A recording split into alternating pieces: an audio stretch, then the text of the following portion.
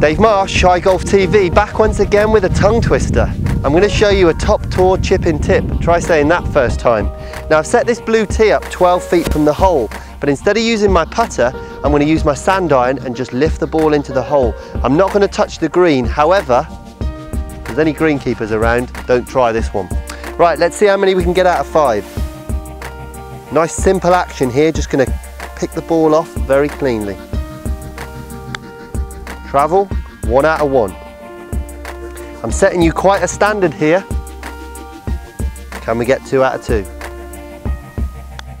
Oh, caught the ground then, a real nasty one.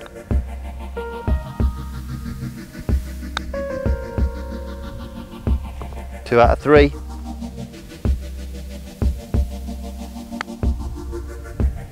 Ooh.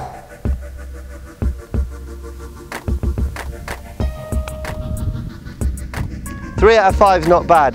You should be trying to get more than 6 out of 10 on a chip-in little exercise like this if you're a good player. So go and try this because it does make a difference to that little strike that you've got. Now if you enjoyed today's simple video, you know you can click below to watch yesterday's, or come back tomorrow and I'll show you some more stuff.